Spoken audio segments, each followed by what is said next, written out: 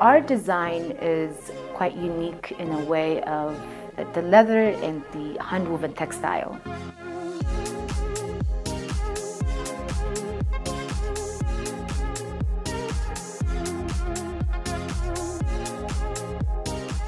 Her success is even helping Ethiopia itself. Sometimes she comes to visit us also, and sometimes she helps us also.